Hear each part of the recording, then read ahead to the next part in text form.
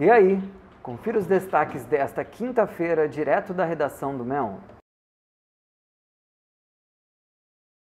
O homem de 23 anos que matou a enteada de 1 ano e 3 meses em Pindamonhangaba foi transferido para a cadeia pública de Taubaté na noite desta quarta-feira. No momento em que foi ser transferido para Taubaté, familiares da criança e populares se aglomeraram na frente da delegacia em Pinda e atacaram verbalmente o homem. Algumas pessoas tentaram avançar para agredi-lo, mas foram contidas pelos policiais, que o colocaram na viatura e foram para Taubaté. O corpo de Maria Clara foi enterrado às 9 horas da manhã de hoje no cemitério municipal em Pinda. A Prefeitura de São Sebastião informou que o prefeito Felipe Augusto testou positivo para a Covid-19 nesta quarta-feira.